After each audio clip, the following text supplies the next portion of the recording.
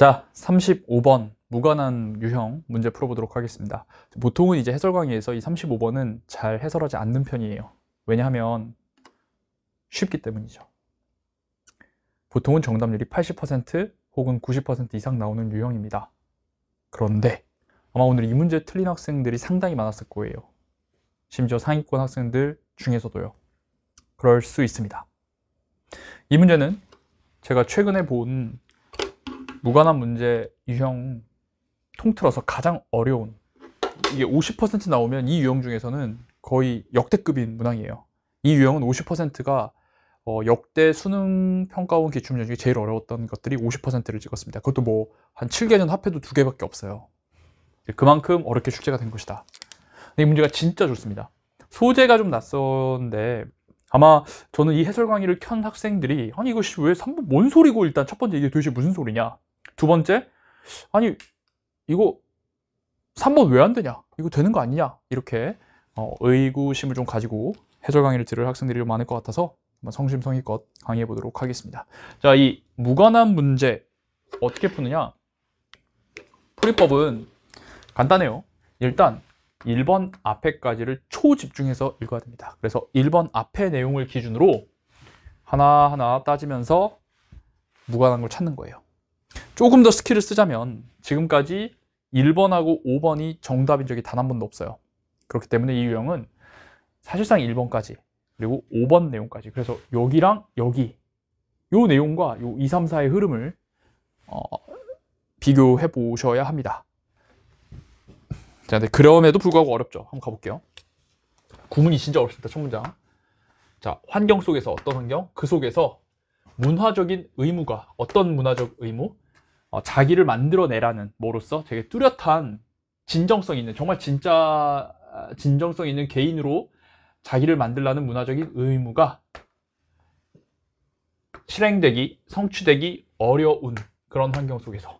자, 일단 말이 좀 어려운데 의무가 있나 봐요. 어떤 의무? 야, 너 뚜렷하고 진정성 있는 자아를 만들어, 개성 있는 사람이 돼! 라는 그런 문화적 의무가 있나 봐요. 그런 의무가 근데 실행하기가 어때요? 어려운 그런 환경이래요. 그런 환경 속에서 실행하기가 어렵다. 그러니까 이런 정체성 만들기가 되게 어렵다는 거죠. 이런 남들과 다른 내 자신을 만들기가 되게 어려운 그런 환경 속에서 The burdensome work of individualizing the self, 그 어려운, 뭐 똑같은 말입니다. difficult, burdensome, 부담이 있는 자기를 개인화시키는 작업, 즉 자기를 조금 더 개별화시키는 작업, 자기를 또 뚜렷하게 만드는 그 작업은 turn over to algorithm, 알고리즘으로 넘어가고 있어요. 자, 그럼 여기서 키워드가 뭐냐? 어렵다 똑같으니까 이 자기를 개별화시키는 그 일이 is turned over increasingly to, 이제 transfer to 정도로 보시면 돼요. 뭐에 옮겨가고 있다, 바뀌어나가고 있다 했습니다. turn over가 이거니까 원래 이 일이 이렇게 바뀌어나가고 있다예요. 어디로 바뀌어나가고 있어? 알고리즘으로 바뀌어나가고 있대요. 너무 어려운 말이에요. 어쨌든 얘가 여기로 바뀌고 있다 정도를 키워드로 잡아야 됩니다. 키워드 두 개를 잡자면 individualizing the self, 이게 이제 알고리즘으로 바뀌어나가고 있다, 알고리즘으로 옮겨가고 있다. 내용은 잘 이해 안 돼. 근데 일단은 이렇게 키워드를 딱 잡아야 됩니다. 1번 보죠. 그래서 얘를 기준으로 하나하나 대응을 해보는 거예요. 1번. 그 개인화. 어떤 개인화냐면 되게 약속되는 모든 영역에서, 모든 전면부라고 해주셔도 괜찮아요. 뭐 search, shopping, health, news, advertising, learning, music, entertainment. 이 모든 거에서 지금 개인화가 화두인데, 개인화가 그럼 여기서 뭐랑 같은 말이겠어요? 개인화. 개인화가 당연히 개인을 개별화하는 거, 이게 개인화죠. 근데 이게 지금 음악에서도 중요해. 나다운 음악, 나다운 광고 이런 걸 해야 된다는 거야. 남과 달라야 된다는 거지. 근데 그게 depends on 달려 있어요. 어디에 달려 있어요? ever more refined algorithmic construction. 그 어느 때보다 더 정제된 알고리즘적인 개인의 구성이 달려 있다. 그래서 1번 앞에서 얘기했던 개인은 알고리즘으로 지금 바뀌고 있다. 개인화가 알고리즘에 달려있다. 같은 키워드가 좀 반복되는 거를 여러분들이 파악하셔야 돼요. 여기까지 이해되시죠? 거기까지는 했죠? 2번. As it becomes more difficult, 점점점 어려워지면서 무엇이? 우리의 디지털 자아를 만드는 것이 뭐로써? 되게 독특한 개인으로서 디지털 자아를 만드는 게 어려워지면서, 여러분, 우리의 자아를 만드는 게 어려워. 독특하게 만드는 거 어려워. 그거 어디 있는 말이에요? 여기 앞에 있는 말이잖아. 진정한 개인을 만드는 게 어렵다고. 물론 여기 디지털이 갑자기 등장해가지고 여러분들이 뭐야 디지털? 하면서 여기도 막 찍은 학생도 있을 수 있어요. 근데 지금 알고리즘 등장하고 있으니까 이 맥락 자체가 좀 디지털이다 라고 해줘야 하겠습니다. 여튼 그런 상황에서 우리는 점점 만들어지고 있는 중이에요. 독특한 개인으로서. 근데 어디서부터? 외부로부터. 자, 이 키워드를 계속 일단 같은 말로 보고 링킹을 해보면 이 봐봐. 우리가 독특한 개인으로 만들어진대. 그럼 우리가 독특한 개인으로 만들어진다라는 건 결국 앞에 있는 personalization, individualizing the self겠죠. 근데 어디로부터? 이 말. 외부로부터. 이 외부라는 게 뭐겠어요? 이게 알고리즘입니다. 알고리즘이 내부에 있어요? 우리 내부에 있는 거? 알고리즘은 바깥에 있는 거지. 디지털 사회에서 지금 유튜브 알고리즘, 인스타그램 알고리즘 다 밖에 있는 거잖아. 그래서 근데 이게 좀 어려워. 야, from the outside랑 이거랑 같은 말이라고 딱 인식을 해야 되는데 그게 안 되면은 이 외부를 그냥 알고리즘이 아닌 제3의 뭔가 외부의 것이라고 생각을 하면은 2번을 찍어버릴 가능성도 크다는 거죠. 근데 그렇게 보면 안 되고 일단 같은 말로 보면 이 외부는 이 문맥에서 알고리즘 의미할 수 있겠다라고 봐야 됩니다. 그 다음 3번. 알고리즘이 우리의 정체성에 대해서 더 많이 배울 때, 그럼 알고리즘, AI 알고리즘 키워드 있고요. 그 다음에 우리의 정체성, 이것도 딱 키워드 정확히 있어요. 그럼 3번을 그래서 틀렸다고 생각을 못하는 학생들이 있을 수 있는데 잘 봐. 여기서 중요한 건 여기까지 괜찮아. 자, 이 상황에서 이 앞에 있는 상황이야. 점점 필수적입니다. 뭐가 필수적이야? 자, 이거 필수적이라고 했으니까 필금동이야. 그러니까 이 3번 문장은 요게 지금 3번 문장의 핵심이라고. 요 앞에 웬절이 중요한 게 아니라 이게 필수적이에요. 요 상황에서 이게 필수적이 했으니까 여기에 쫙 밑줄 그어야 돼. 그럼 이 3번이 강조하는 건 뭐냐면 요거거든. 정보를 잘 보호해야 돼. 그리고 보장해야 돼. 개인들이 통제력과 뭔가 승인을 갖도록 뭐에 대해서 그들 자신에 대해서 모여지는 데이터에 대해서 내가 스스로 통제하고 승인할 수 있어야만 한다라는 거예요. 내 정보를 내가 보호하고 정보를 내가 통제할 수 있어야 된다라는 거야. 이건 앞에서 나온 내용이 아니죠. 이 빨간색 내가 지금 표시한 거, 이 3번에서 필금동한 내용은 앞에 있는 내용에서 한 단계 더 나아간 거야. 그래, 당연히 이 상황에서 이럴 수 있어. 근데 지금 앞에 거랑 완전 똑같은 말 아니라는 거지. 일단 하고 4번. 4번은 그럼 어떻게 되느냐? individuality. 개성이 뭐예요? 노란색이죠. is redefined. 재정의되고 있대. 근데 여기 구문이 예술이야. 재정의되는데 4번 찍은 애들은 선생님 갑자기 문화가 왜 나오죠? 하면서 뭔가 이상해요. 하면서 여기를 이렇게 여기로부터 재정이 된다. 이렇게 통째로 보면 4번이 이상해 보이는데 그게 아니라 요거 별표 한번 해주시고 is redefined. 재정이 되는데 from A to B가 지금 이렇게 딱 되는 거예요. 그래서 여기 필부액 필금동을 해줘야 되는데 문화적인 관행이나 reflect가 숙고하다잖아요. 곰곰이 생각하다. 그러니까 내가 막 자꾸 내 스스로를 막 이렇게 곰곰이 생각하는 그런 프로젝트로부터 뭘로 가고 있다? 알고리즘이 과정으로 가고 있다. 이렇게 딱 되는데 어머나 그렇게 따지면 개성이라는 건 이제 더 이상 이런 게 아니라 알고리즘이다라는 이 앞에서 계속 얘기하고 있는 키워드와 내용을 정확하게 같은 말로 하고 있는 겁니다. 5번. 우리의 독특한 자아, 개성이죠.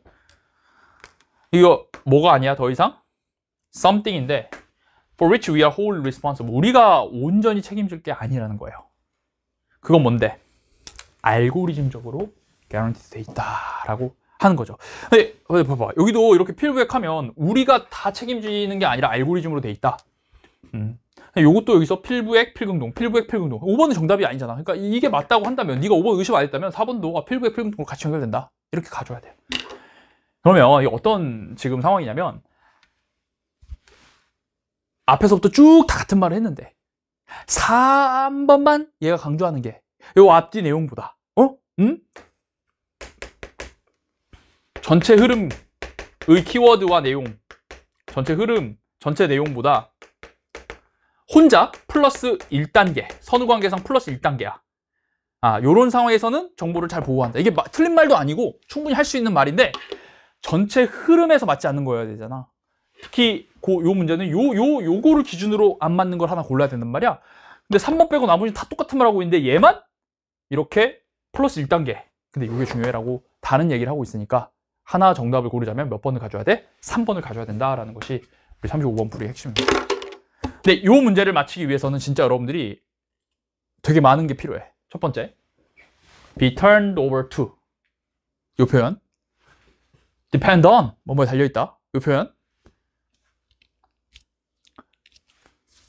그리고 redefined is redefined from A to B.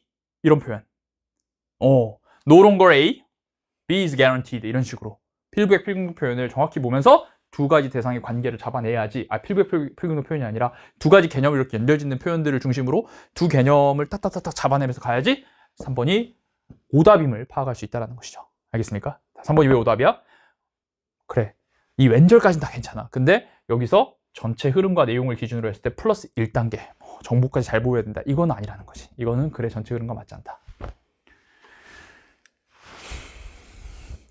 그래서 이게 뭔 내용이에요? 무슨 내용이냐면 아까 여기 예시가 나왔는데 예전에는 진짜 내가 뭘 좋아하지? 나의 음악적인 취향, 선호, 개성을 알려면 혼자 계속 탐구를 했어야 됐어요. 근데 요즘은 어때요? 내가 어떻게 하나를 좋아하면 그 다음에 music you may like, 네가 좋아할 만한 음악 하면서 리스트가 옆에 쫙 뜨잖아요. 추천해 주잖아요. 누가? 알고리즘이, 이 디지털 시대에는. 그러니까 그걸 추천하다 보면 이거 좋네? 이거 좋네? 하면서 좋아요 누르고 이렇게 하면서 내 선호가 누구에 의해서 만들어지는 거야? 알고리즘에 의해서 만들어진다. 와, 이런 얘기를 지금 하는 거죠. 무서운 시대가 아닐 수 없다. 그래서 이 알고리즘에 대한 좀 경종을 울리는 지문들이 요즘 굉장히 많이 나오고 있습니다. 그래서 소재적으로도 상당히 중요하니까 알고 계시면 좋겠습니다. 자, 키워드 색깔로 정리해 주시고 여러분들도 앞으로 35번 진짜 매력적인 게 지금까지는 그러니까 이게 어려울 때 언제냐면 키워드를 똑같이 공유하면서 살짝 다른 말을 할 때 진짜 어렵거든요. 근데 이게 진짜 살짝 다른 말이에요. 그런 측면에서 어렵다.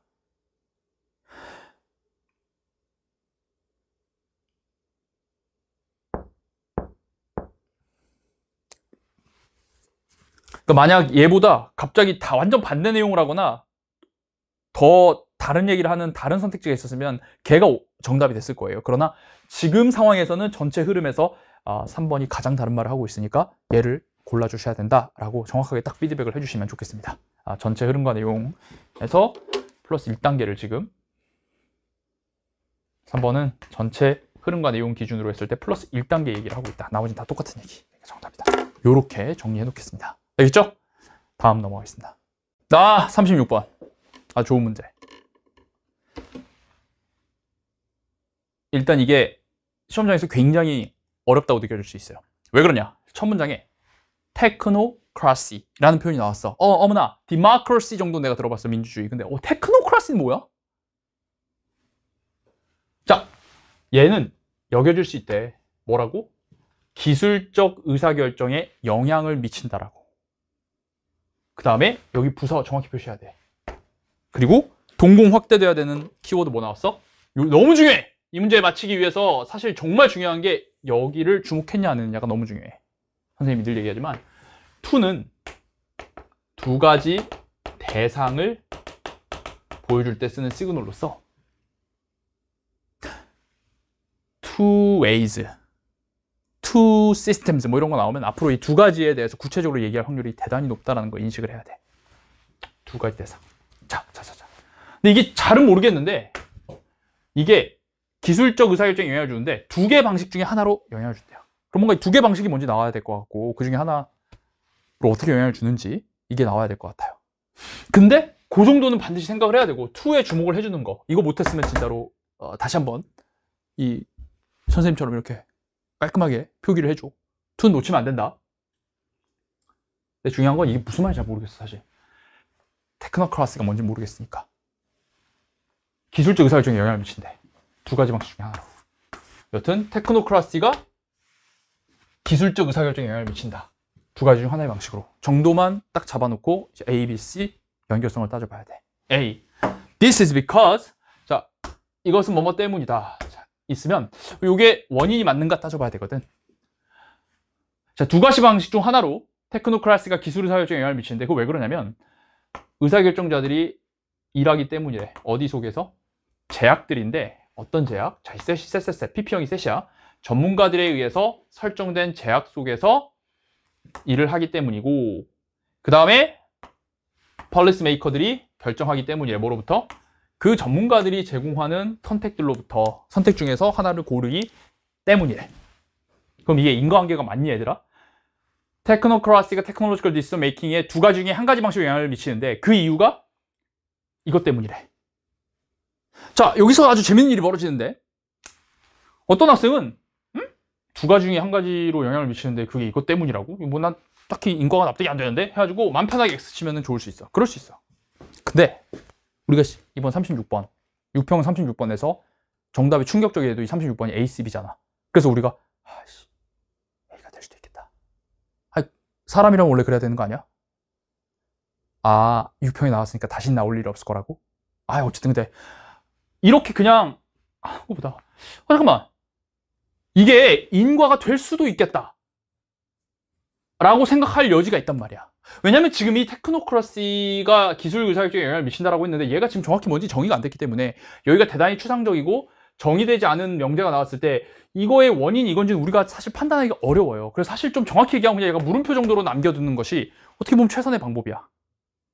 명확하게 오다라고 말하기 좀 어려워. 네가 스스로 납득할 수 없으니까 이게 원인 때문에 두 가지 중에 한 가지에 영향을 미친다 알 수 없으니까. 근데 이 정도로만 일단 두고 넘어가야 된다는 거지. 오케이?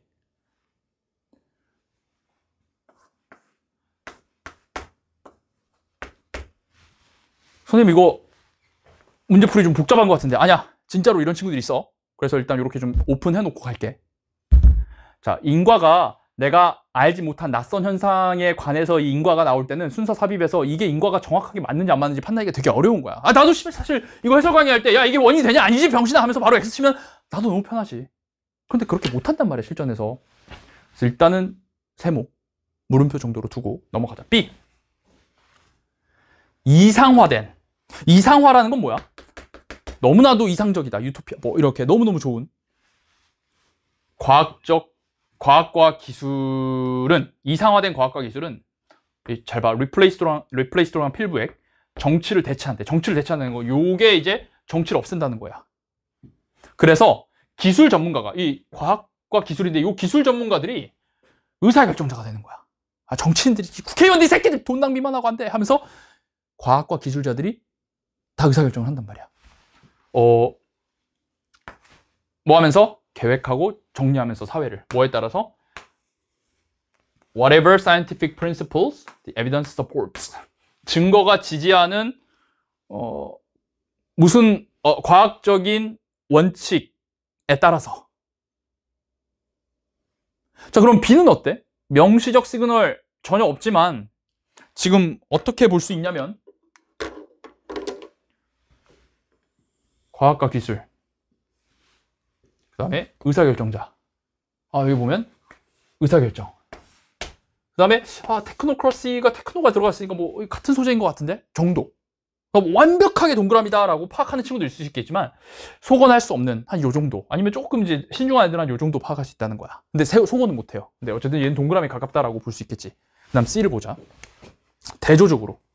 대조면은 이게 앞뒤가 완전 반대 내용인지 따져봐야 되는데 더 moderate 중간의 형태. 어떤 형태? 그 속에서 전문가들이 충고를 하고 정치인들이 결정을 하는 좀 더 중간적인 형태는 많은 민주적 사회에서 발견이 된대 하면서 여기서는 많은 민주적 사회에서 발견되는 좀 더 중간 형태가 나왔단 말이야. 근데 요 두 개가 역시 대조가 되기에는 뭔가 대조점이 전혀 없어요 지금. 얘는 뭐 두 가지 중에 한 가지 방식으로 영향을 미친다고 했는데 얘는 많은 민주주의에서 발견된다. 이거 뭐가 대조되는지 모르겠어. 이것도 맘 편하게 할 수 있고 조금 더 보수적인 애들은 근데 이 두 가지 이게 뭔가 내용이 대조될 수도 있지 않을까 하면서 세모할 수 있단 말이야. 자, 내가 하고 싶은 말이 이거야. 그러니까 깔끔하게 그냥 여기 X 치고 동그라미 같다 그러면은 고마운데 사실 이것도 그렇고 뭐지 이럴 수 있다고. 야, 내가 말했잖아. 자, 이때 만약 네가 실전에서 세모 했다면 라고 판단했다라면 뭐 해봐야 돼? 최대한 같은 말부터 이해해야 되는데 저 두 가지 중에 하나랑 같은 말 없지. 바로 판단하기 어렵지. 그 다음에 선후관계를 따져봐야 돼. 근데 선후관계도 따지기 어렵지. 그때 뭐 해야 되냐면 꼬머꼬머를 해야 돼. 꼬리를 봐야 된다. 꼬리. 더 이상 머리에 집착하지 말고 꼬리라는 게 뭐예요, 선생님? 첫 번째 문장을 머리라 그러고 두 번째 문장부터 꼬리라고 하는데 여기 꼬리를 봐야 돼. 꼬리를 봐야 돼. 자, 일단은 가장 가능성이 높은 B부터 꼬리를 두고 가져와. 여기 진짜 중요해. 꼬리에 뭐가 있냐면 이런 형태의 기술의 이러한 형태. 테크노크라시였어. 테크노크라시의 이러한 형태는. 그럼 얘들아 봐봐. 이게 테크노크라시의 형태라고 말하는 거 아니야, 지금 이게. 근데 아까 여기서 테크노크라시가 의사결정에 영향을 미치는 게 두 가지 중에 한 가지인데 여기서 테크노크라시의 이러한 형태라고 했으니까 두 가지 중에 하나를 지금 얘가 얘기한 게 맞겠네! 라고 판단을 해야 돼. 여기 꼬리를 보면 잠깐 B가 확실히 이 두 가지 중에 하나를 얘기하는 게 맞겠네! 라고 해야 돼. 이건 rarely 부정어 표시하고 현실적으로 실행 속에서 차지하지 않는다. 이건 아까 여기서 이상화됐다 했잖아. 이상화됐으니까 여기 현실이 없는 거야. 그럼 얘들아 그 다음에 B 다음에 어디로 가야 될까? A인지 C인지를 가야 되는데 너희들 A로 간 애들이 너무 많아. 이런 형태의 기술이 찾아지지 않아? 찾아지지 않은 이유 이거 되는 거 아닌가? 이렇게 대충 간단 말이야. 근데 이 내용을 정확하게 이해하려면 어떻게 해야 되냐면 그럼 여기 두 가지 중에 하나라 했잖아. 그럼 두 가지인데 지금 여기 두 가지 대상이 나왔고 여기서 지금 반복 등장했어.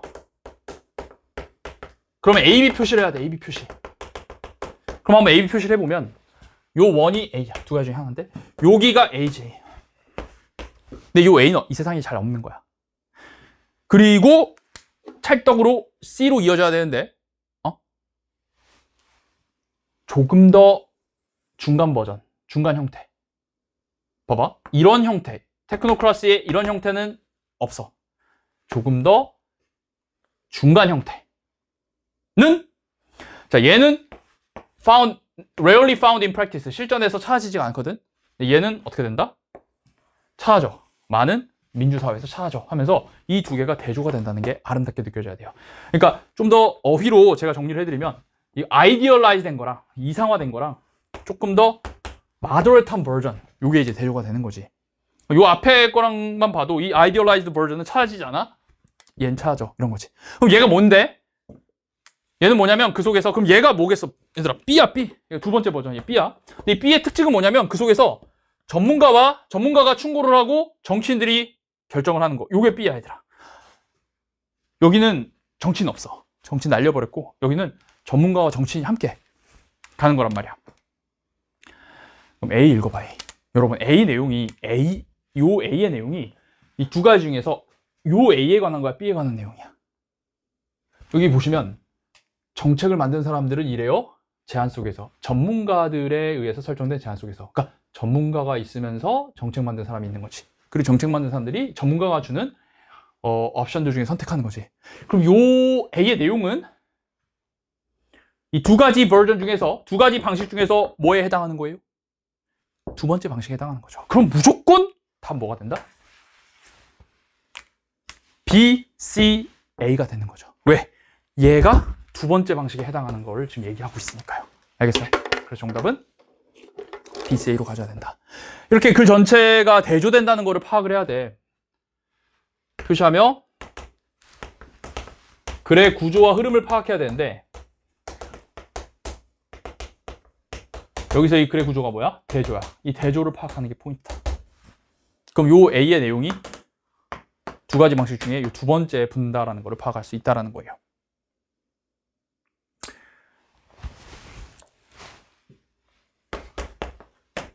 혹시라도 AC로 쓴 애들은 이거 절대 쓰면 안 되는 게 AC는 in contrast로 대조가 되잖아. 이거 네가 한번 해봐. 봐봐. A 내용 보시면 전문가들이 아젠다를 설정하잖아. 그 다음에 정치적 판단이 기생하고 있잖아. 이 전문가들의 판단에. 한마디로 전문가와 정치인들이 같이 있는 거야. 일단 전문가가 아젠다를 세팅하고 정치인들이 거기에 기생해가지고 뭐 문제를 풀고 하는 거지.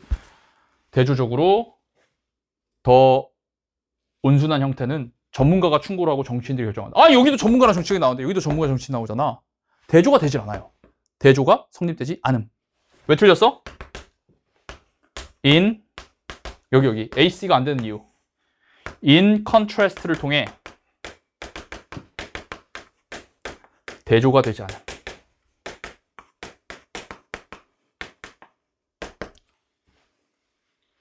알겠어요? 그러니까 사실 이 36번은 이 in contrast가 굉장히 꽃이야, 꽃. 이 B와 C의 대조를 찰떡으로 idealized와 more moderate. idealized는 어때? 너무 이상적인 거야. 근데 조금 중간, moderate. 더 중간적인 거. 이거는 안 찾아져. 세상에 없어. 근데 얘는 찾아져. 대조가 딱 찰떡처럼 느껴져야 되고. 여기는 지금 기술자만 남은 세상. 여기 필부액 하면 정치인 없단 말이야, 얘는. 기술자만 있어. 근데 얘는 정치인과 기술자 같이 있어. 그럼 여기 마지막 A의 내용은 어디에 붙어야 돼? 반드시 C 뒤에 붙어야 된다. B, A를 붙일 수도 없고 A, C도 안 되고 다 안 돼.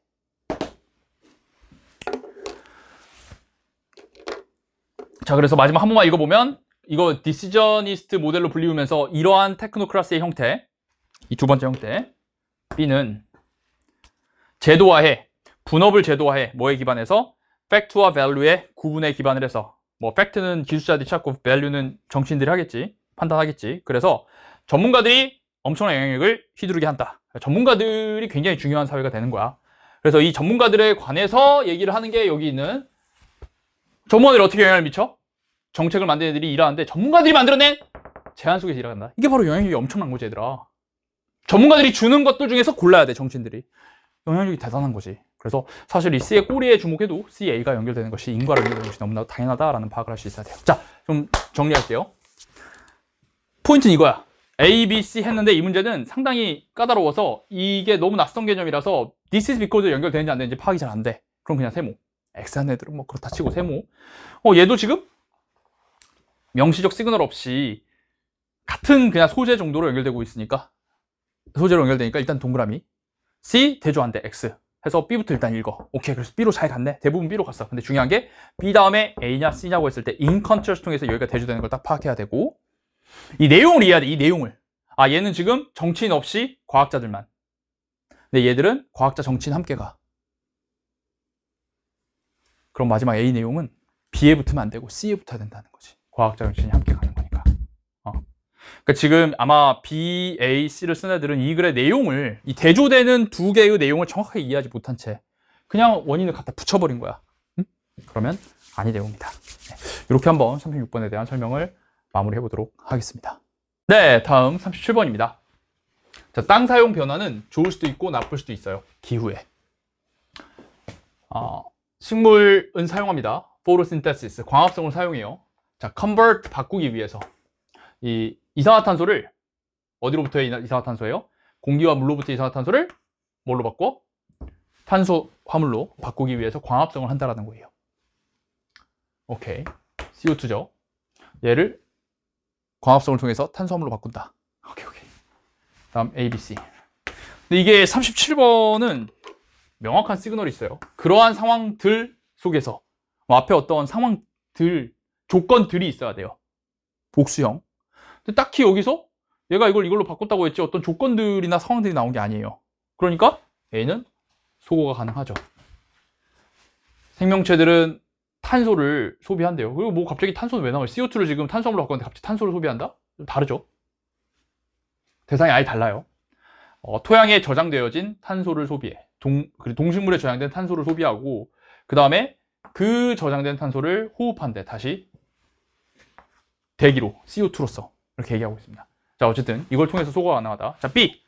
그 엑스트라 카본은 저장된대. 뭔가, 그리고 여기 이제 그 추가적인 탄소라고 있죠. 여기서 추가적 탄소 나왔어, 안 나왔어?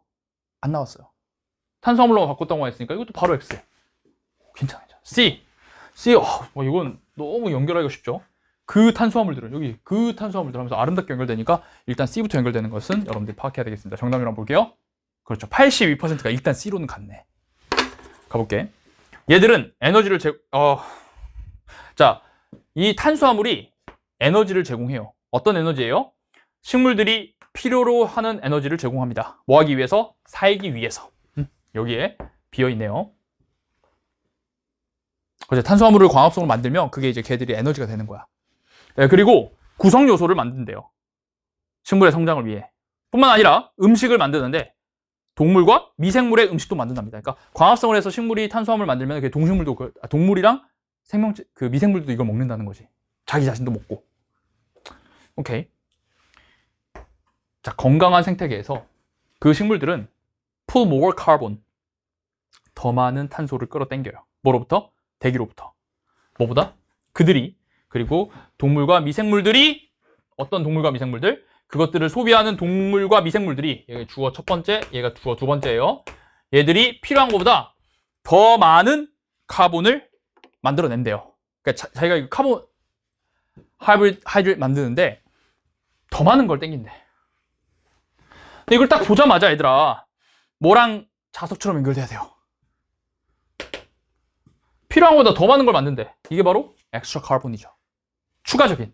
엑스트라의 뜻을 정확히 알고 있으면 너무나도 자석처럼 딱 붙는 것을 알 수가 있습니다. 그 추가적인 카본은 이렇게 해줘야 돼.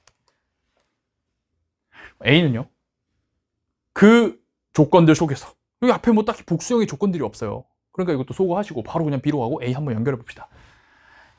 오케이, 그 추가적인 카본이 저장돼요. 살아있는 바이오매스, 생명체 덩어리인데 뭐 예를 들어 나무의 줄기라든지 그리고 토양 박테리아와 펑가이 이런 데도 저장이 돼요.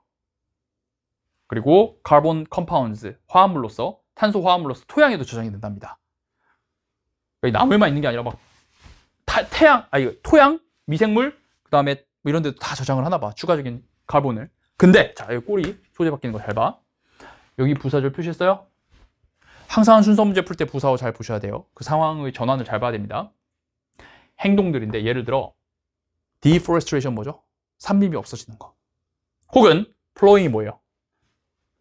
plowing 하면은 경작입니다. 경작. 사람들이 거기를 딱 베어버리고 개간을 하는 뭐 이런 거예요. 그런 것들이 심각하게 이런 식물 공동체를 disturb, 방해하면, 그렇겠지. 숲을 제거를 해버리면 이런 말이에요. 남아있는 식물들은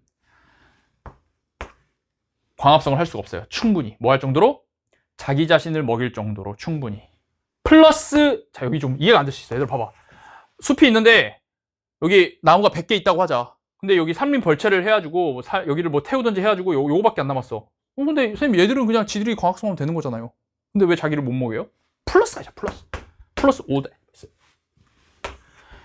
걔들한테 의존하는 모든, 여기 원래 동물들이 있었을 거 아니야. 그리고 미생물도 있었을 건데 나무가 여기밖에 안 남으면 얘들까지 먹일 수는 없다는 거지. 그렇게 내용 이해해야 돼요. 그 상황 속에서. 그럼 그 상황 속 있습니까? 앞에 복수명사 얘가 가리키는 거. 그 상황 속 어디에요? 여기. 부사절. 부사절이 이렇게 부사어와 서로 링크가 되겠죠. 같은 부사어끼리. 그래서 여기는 행동들, 이게 이제 those conditions겠죠. deforestation, plowing 같은 게 아주 식물 공동체를 파괴했을 때, disturb 했을 때, 그 상황 속에서 얘들 먹을 게 없다 했잖아. 이 미생물들이 카본을 소비하는데 어떤 카본? 저장되었다. 아까 여기 앞에 저장됐다고 했잖아. 여기 저장된다라고 했죠. 추가적인 게. 그럼 이제 더 이상 산림 벌채 때문에 나무가 못 만들면 이 저장되어진 그거를 이제 소비한다 하면서 이게 선후관계상 너무 아름답게 연결되죠. 이렇게 빨간색 길이 in those conditions로 연결되는 것도 있고, 내용상의 선후관계상 이렇게 딱 아름답게 연결된다라는 걸 파악할 수가 있어야 되겠어요. 토양에서, 동식물 속에서 저장되어 있던 것들을 다 소비하고요. 그 다음에 바로 그 저장된 카본을 호흡해서 다시 CO2로 대기로 내보낸다라는 얘기를 하고 있습니다. 그렇게 해서 끝났죠. 그래서 지금 마지막 문장, 만약 원래의 생태계가 숲이라면 그 카본의 많은 부분, 나무 속에 저장됐던 카본의 많은 부분은 CO2로 바뀌었을 겁니다. 버닝을 통해서. 그래서 여기 지금 이 바뀐 이 디포레스트레이션 상황을 조금 더 얘기해주면서 마무리를 하고 있습니다. 그래서 어찌됐건 답은 뭐밖에 안 된다? C, B, A밖에 안 된다는 거죠.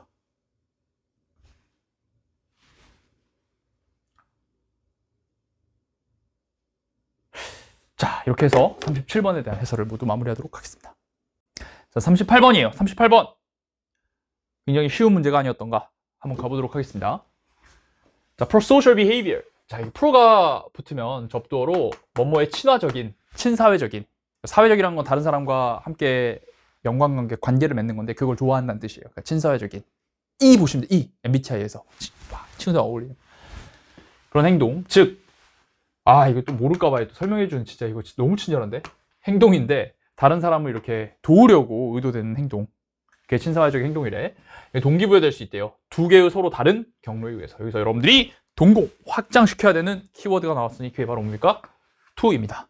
to는 두 가지 대상을 지금부터 내가 얘기할 거야 라는 거를 보여주는 시그널이죠. 그래서 줄여서 선생님이 두 대의 시그널이라고 합니다. 두 가지 대상.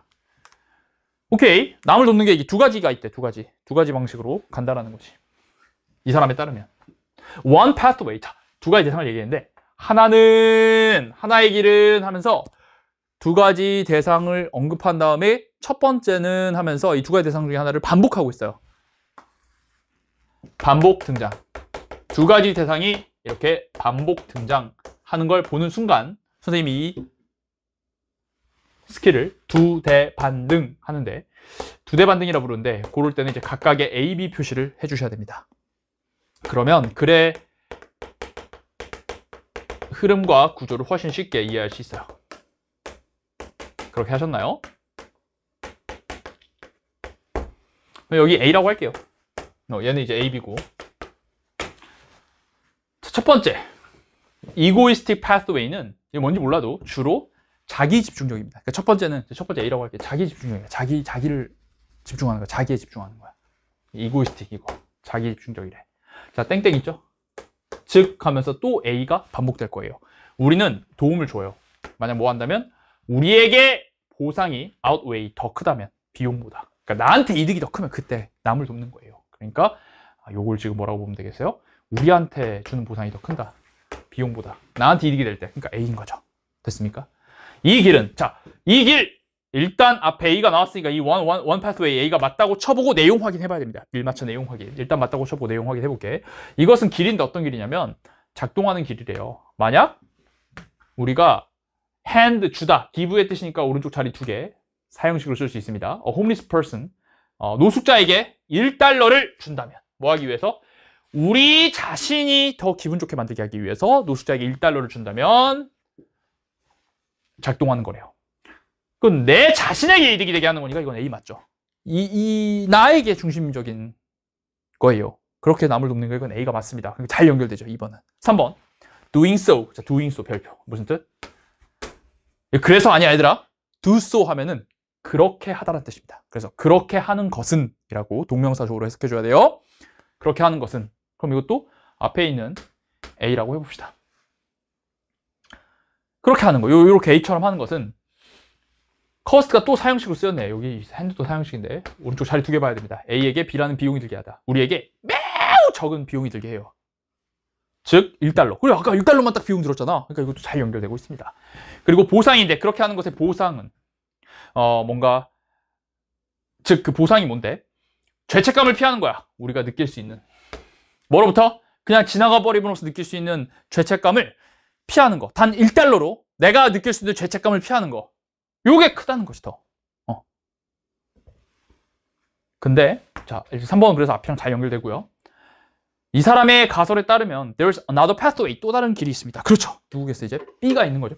B가 이제 첫 소개되고 있네요. Which is other focused. 이건 뭐냐면 다른 사람에게 집중하는 거야. It's motivated. 그것은 동기부여되는데 진짜 욕망에 의해서 동기부여되는데 어떤 욕망이냐면 to help the other person. 다른 사람을 돕고자 하는 욕망에 의해서 동기부여되는 거야. 비록 우리가 비용을 초래해도 그렇게 함으로써 그렇게 하는 것에 대해서 비용이 들더라도 나한테 마이너스여도 남을 돕는 거. 요게 B라는 거야. 오케이. 5번 this ability. 자, 순서 삽입에서 this 플러스 명사가 있으면 행동 영역이 뭐야? 이 능력이라 했죠. 앞에 능력이 있는가? 물어봐야 돼. 다시 옆에다 써볼게. this 플러스 명사. 앞에 명사가 있나? 이 질문을 딱 하는 게 이 문제를 푸는 데 있어서 가장 결정적인 사고죠. 결정적인 판단이야. 그럼 능력인데 어떤 능력이야? 세상을 바라보는 거예요. 뭐로써? 뭐로부터? 누군가 다른 사람들의 관점으로부터 다른 사람의 관점으로부터 세상을 바라보는 능력 앞에 있어요. 없어요. 다른 사람을 여기서는 돕는다고만 했지 다른 사람의 관점으로부터 세상을 보는 능력이라고 명시적으로 언급한 게 없습니다. 그래서 여러분들이 엥? 이상한데? 라고. 그러니까 전체적인 맥락은 남는다는 말 맞는데 정확하게 이 능력이 있냐? 이런 능력이 없어요, 지금. 타인의 관점에서 보는 능력이 안 나왔다고, 지금. 그러니까 갭이라고 판단할 수 있겠죠. 자, 그러면 이제 박스를 넣어볼게요. Following this pathway. 자, 5번에 넣어보면 이 길을 따르면서, 그럼 이 길이 뭐겠습니까? 5번에 집어넣으면 당연히 this pathway는 앞에 있는 방법, 지금 새로 소개된 B를 얘기하는 거겠죠. 타인에게 집중한 방법을 따르면서 우리는 이타적으로 행동합니다. 뭐 할 때? 우리가 다른 사람에게 공감을 느끼고 진정으로 우리가 상상할 때, 상황을 뭐로부터? 그들의 관점으로부터 상황을 상상할 때. 어머나! 그래서 5번에 이게 들어가면 여기에 있는 this 플러스 명사가 뭘 가리켜요? 다른 사람의 관점으로부터 보는 능력?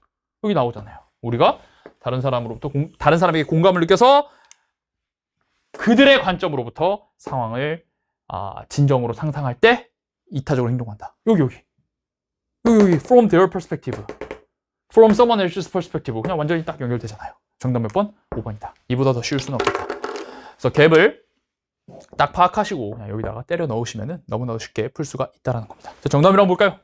에? 57%?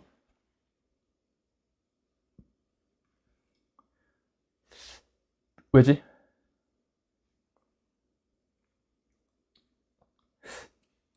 이게 지금 3번, 4번을 넣기가 상당히 까다로운데. 여러분, 이 3번, 4번 찍은 애들은 거의 이렇게 풀었어요. 박스를 먼저 읽고, 이렇게 이 길을 따르면서 우리는 이타적으로 행동해. 그러면 앞에가 뭔가 이타적인 거구나. 이렇게만 생각을 하고, 1, 2번 일단 제끼고, 3번 보니까, 달러를 줬네. 이렇게 하면서 우리는 이타적으로 행동했구나. 말되고. 여기 보고, 4번도 다른 사람 집중한다고? 이렇게 하면서 4번. 4번 그렇게 했고, 3번. 여기도 1달러 줬네? 그렇게 함으로써 이타적으로 행동했네. 그렇게 하면 우리한테 비용이 안 들어? 그렇게 함으로써 이타적으로 행동했네. 이렇게 이제 풀어버린 것 같아. 그러니까 3번, 4번 찍은 애들은, 저 36% 학생들은 거의 뭐냐면, 선생님이 삽입을 어떻게 풀라고 했어요? 박스 붙어 있는 게 아니에요. 1번부터 5번 각각의 연결성을 판단하면서 갭을 찾는 거예요. 한마디로 얘기해서 3, 4가 답이 될 수 없는 이유는 3번에 넣고 4번에 넣는다 하더라도 이 5번의 disability가 가르칠 수 있는 게 없어요. 여기다 집어넣어줘야 돼, 얘들아. 알겠어요? 갭을 찾는 게 가장 중요하다. 넣었을 때 막 되는 그런 거 하면 안 되겠습니다. 그리고 이 글이 지금 또 한 가지 정확하게 대조가 되고 있잖아요. A랑 B가 딱 대조가 되고 있는데 얘는 이제 나만 생각하는 거야.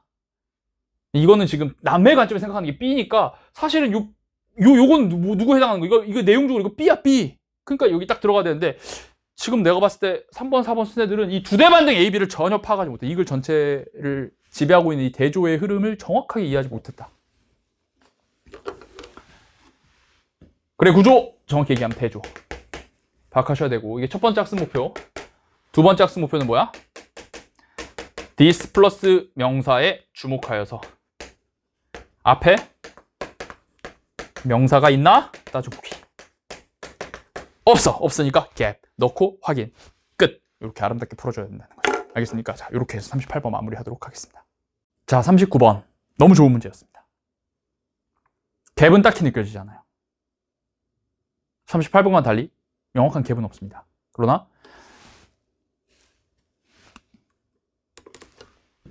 갭이 없으면 어떻게 해야 돼요? 박스에 결정적인 답의 근거가 있다는 태도로 접근을 해야 되거든요.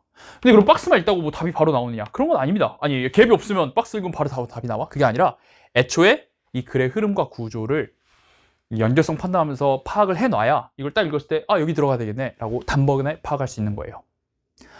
그래서 연결성 판단을 하면서 글의 흐름과 구조를 지배를 해놓고 있어야 갭이 없을 때에도 박스를 읽고 딱 들어갈 자리를 확인할 수 있다는 것이죠. 이 문제를 쉽게 푼 학생은 정말 쉽게 풀었을 겁니다. 그 글의 흐름과 구조가 보였다면. 자, 한번 보도록 할게요. 결정적인 게 무엇인지 말씀드리도록 하겠습니다. 물론 어렵습니다. 첫 문장은 좀 어려워요. 우리의 행동이 수정될 수 있어요. 외부적으로. 뭐 없이, 자, without을 통한 필부액, 강한 개인적인 동기 없이, 그러니까 개인적 동기 없이도 그냥 외부적으로도 수정될 수 있다는 거예요. 이 외부라는 게 정확히 무엇인지 정의하진 않았습니다. 그런데 나의 개인적 동기가 없이도 뭔가 외적으로도, 그러니까 내적 동기 없이 그냥 외적으로도 내 행동은 바뀔 수 있다는 것이죠. 그냥 그 정도로 보시면 돼요.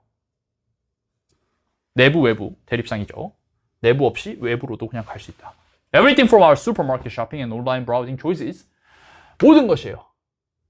슈퍼마켓에서 쇼핑하는 것에서부터 온라인 검색 선택에 이르기까지 모든 것들은 예시예요. 어떻게? 뭐의 예시냐면 어떻게 우리의 행동들이 만들어지는지의 예시입니다. 뭐 없이? 우리의 의식적인 선택이나 동기 없이. 자, 그럼 요거 필부액끼리 링킹. 그럼 내가 의식적으로 선택하고 동기부여 안 했다라는 건 앞에 있는 개인의 동기 없이랑 같은 말입니다. 나의 의식적으로 선택하는 게 아니라는 거예요. 슈퍼마켓. 그럼 이거 무슨 말이야? 내가 의식적으로 안 했다는 건 뭔가 무의식적으로 나도 모르게 외적인 힘에 의해서 슈퍼마켓 쇼핑을 하고 브라우징을 한다는 것이죠. 도대체 그 외적인 게 뭔지 안 나왔는데 계속 읽어보자. 그러나 과정이 우리를 폴리스가 경찰하다가 뭘까? 이 동사를 쓰는데 경찰한다는 것은 통제한다. 경찰이 보통 뭐예요? 통제하고 질서를 확립하고 이렇게 하잖아요. 뭐 통제하다 정도로 보시면 되겠습니다. 정찰하다, 통제하다 이 정도로 보면 돼요. 우리를 통제할 때. 근데 자, 벗이 있으면 아직 왼절 닫으면 안 돼요. 접속사 있으면 계속 읽어나갑니다. 과정이 우리를 통제하는데 과정이 자 주어가 지금 과정이야. 과정이 우리를 통제하고 과정이 근데 우리에게 진정으로 영향을 주지는 못하면 뭔가 통제는 하는데 진정으로 나에게 영향을 주지는 못하면 그럼 어떤 일이 벌어지니? We do not continue. 우리는 계속하지 않아요. 뭐와 함께? 행동. 그 행동과 함께 계속해 나가지 않는다는 거야. 뭐한 이후에? 그 과정이 제거가 되면 그 행동 안 한다는 거죠. 그래서 however가 나오면 행동 영역이 앞뒤가 같은 말인 다른 말인가 따져봐야 되는데 다른 말인가? 다른 말이 나왔어요. 우리는 무의식적으로 선택한다라고 나왔는데 근데 이런 과정, 아마 이 과정이 외부의 과정이겠지. 우리 외부의 어떤 그런 우리를 통제했던 과정들이 우리를 자꾸 통제하는데 근데 우리에게 진정으로 영향을 주진 않으면 우리는 그 행동을 계속하지 않는다는 거예요. 그 과정이 사라지는 순간 바로 행동을 그냥 멈춰버린다라는 겁니다. 이것은 자, 디스가 있으면 행동 영역은 뭐예요? 앞의 내용을 가리키는 것이 일단 맞다고 쳐보고 내용 확인해 봐야 됩니다. 이것, 그 과정이 사라져버리면은 더 이상 그 행동을 하지 않는 거는 아주 수동적인 참여라는 겁니다. 뭐가 아니라 오너십, 내가 그거를 완전히 가지고 있는 게 아니라 수동적으로 그냥 참여하는 거예요. 여러분 앞에 이게 지금 굉장히 수동적인 느낌 들지 않습니까? 그러니까 뭐 선생님이 너 10시까지 하자 해. 그래가지고 이제 어쩔 수 없이 외적으로 내 행동이 10시까지 공부하는 걸로 수정이 됐어요. 근데 그러면은 그 선생님의 그런 빡센 관리 과정이 사라지는 순간 그걸 해야 안 해? 안 한다는 거예요. 그 나한테 진짜 영향을 진심으로 주지 않으면 안 해버린다는 거예요. 그러니까 이거 패시브한 거지. 그치? 연결 잘 됩니다. 3번. A better way. 자, 비교급이 저는 늘 이런 얘기 하는데 비교급을 통한 연결성. 더 나은 방식. 그럼 앞에 건 별로라는 거죠. 이거 사람을 수동적으로 만드는 거니까 이건 구린 거예요. 근데 더 나은 게 있대. 그래서 전환이 잘 되고 있습니다. 비교급을. The better way than this겠지. 이런 게 생각된 거지. 이거보다 더 나은 건. 전환이 되고 있어. 비교급을 통해서. 더 나은 방식인데 그 속에서 우리가 외적으로 지지돼. 뭐 하도록? 행동을 하도록 외적으로 지지될 수 있는 더 나은 방식은 친구를 갖는 거래. 우리에게 용기를 주는 친구를 갖는 거래요. 단순히 이렇게 과정으로 가는 게 아니라 친구가 있으면 좀 더 잘 할 수 있대. 오케이. 더 나올 수도 있겠지. 일단 넘어가자. 너는 설득되지 않을 수 있어. 이 sold가 Are you sold? 너 설득되니? persuaded의 뜻이 있습니다. persuade. 너는 설득 안 될 수 있어요. going vegan. vegan 뭐예요? 채식주의자. 보다 좀 더 강한 버전. vegetarian 채식주의자인데 그거보다 좀 센 거. 우유도 안 마시고 뭐 그런 거. 생선, 달걀 이런 것도 안 먹는 거. vegan. 이 되는 것에 설득이 안 될 때. 근데 너는 give a b. 비거니즘에 try, 시도를 줘볼 수도 있다. 쉽게 말해서 비거니즘을 try 해볼 수 있다는 거예요. 한번 해볼까? 언제? At the start of the year? 연초에. 왜 그럼 시도해? 네 친구 중에 일부가 제안했거든. 함께 하자고 제안했기 때문에 그걸 시도해 볼 수 있다는 겁니다.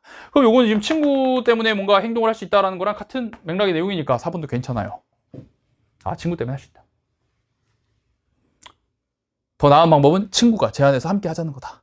자, 다음 resonance라는 말이 나왔어요. 울림이래.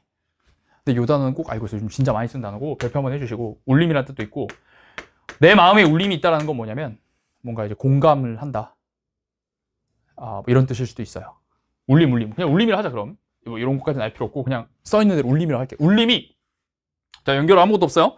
울림이 우리가 연결되게 하는데 우리의 내적 동기와 어떤 동기? 변화하고자 하는 내적 동기와 연관되도록 돕는데 뭐가 아니라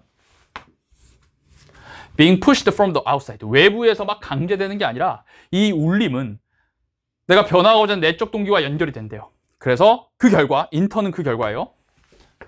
우리가 습관을 만들도록 돕는데 거기에서 우리의 자아 개념이 변화를 한대. From A to B. 사이클링을 좋아하지 않는 사람에서 사이클 하는 사람으로 바뀌게 한대. 그러니까 우리의 변화를 만드는 건 울림이다 이렇게 얘기하고 있어요. 그럼 이게 5번이 잠깐만, 뭔가 울림이란 건 앞에 거랑 맞다고 치면 뭔가 친구가 제안을 해서 그거를 해보는 뭔가 친구와 나 사이의 공감이라든지 울림 이런 식으로 해석될 수가 있거든요. 그럴 가능성이 있기 때문에 이게 X를 치기가 어려워요. 같은 맥락인가? 여기까지만 읽으면 그럴 수밖에 없어. 그 정도 두고 그럼 갭이 없다고 판단을 합시다. 그럼 이제 박스를 읽고 결정적으로 들어갈 한 군데를 찾아보자. 자, without the anchor of intrinsic motivation, however. 그러나 뭐가 없이는? 내적 동기라는 닻이 없이는. 그러나 선생님 이거 컴마컴마 있어야 되지 않나요? 이렇게 쓰기도 하더라고. 그래서 however. 그러나 이런 내적 동기가 없으면 심지어 작은, 우리 범프하면 자동차 도로에 있는 턱이잖아. 턱. 작은 범프. 불쑥 솟아나 있는 턱은, 도로의 턱은 너를 리셋 시켜버릴 수 있어요. 다시 back 리셋 시킬 수 있다. 그러니까 내적 동기가 없으면 너는 금방 다시 리셋될 수 있다 라고 얘기하고 있어요. 그 다음 우리는 고기를 먹는 걸로 돌아갈 수 있어. 네, 여기가 진짜 in February. 여러분 January, February 뭐예요? 2월이에요. 2월. 이건 초등학교 때 배우죠. 2월에는 고기 먹는 걸로 돌아갈 수 있어. 뭐 할 때? 사회적인 지지가 disappeared, 사라질 때. 어디에 들어가야 될까요? 지금 사회적 지지라는 소재만 보더라도 사회적 지지, 이 소재 어디 나와요? 바로 여기. 더 나은 방법은 친구를 갖는 것이다. 여기 첫 등장해요.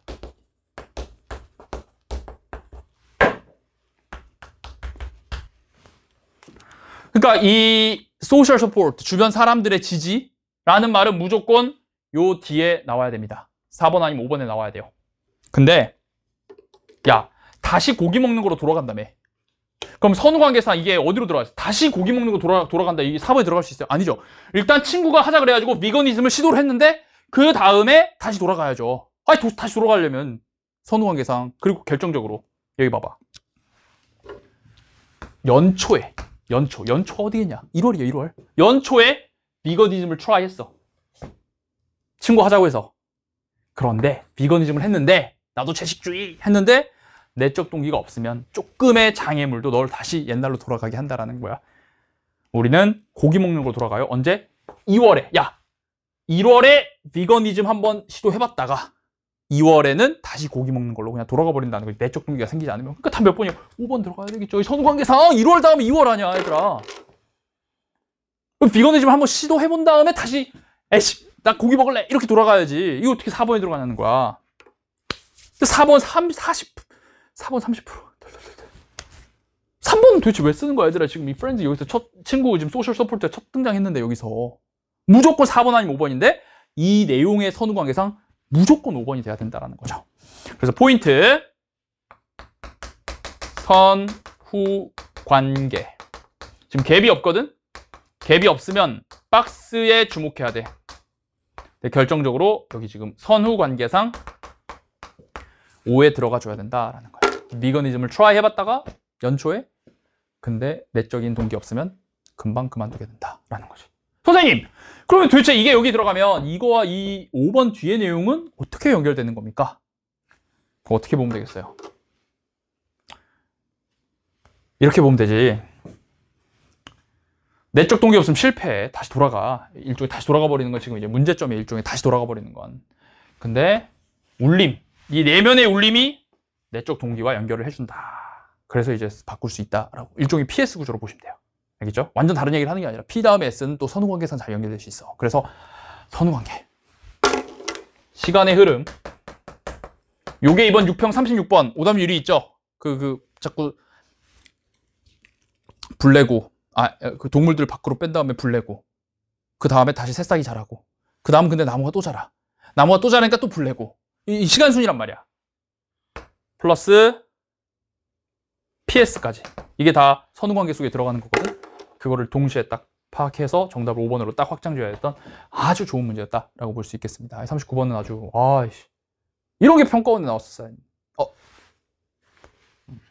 그래서 크게 얘기하면 외적으로 수정될 수도 있어. 수정될 수도 있어. 그게 뭐야? 첫 번째 예시가 뭐가 나왔냐면 process야. 과정. 이거 외적인 거잖아. 두 번째 예시가 뭐가 나오냐면 친구도 외적인 거야. 근데 어차피 둘 다 내적인 동기 없으면 사라진다 이거야.